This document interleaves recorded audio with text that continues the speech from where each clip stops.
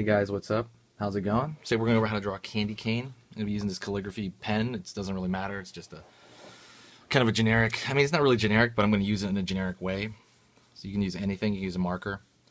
And we're going to draw how to draw a candy cane.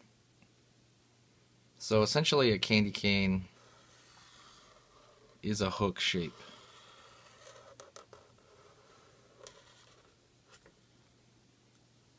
And what you can do is you can actually outline it with a line here, or you can just kind of color it in there. Let me try coloring it in first. Let me sharpen my pencil real quick. This is a red colored pencil. It's not nothing special. Very cheap actually. This is actually one of the cheapest pencils I've used. Take that and you create little gaps. Mark it out first and then fill that in like a coloring book. Mark it out first, fill it in like a coloring book. Mark it out first, fill it in like a coloring book.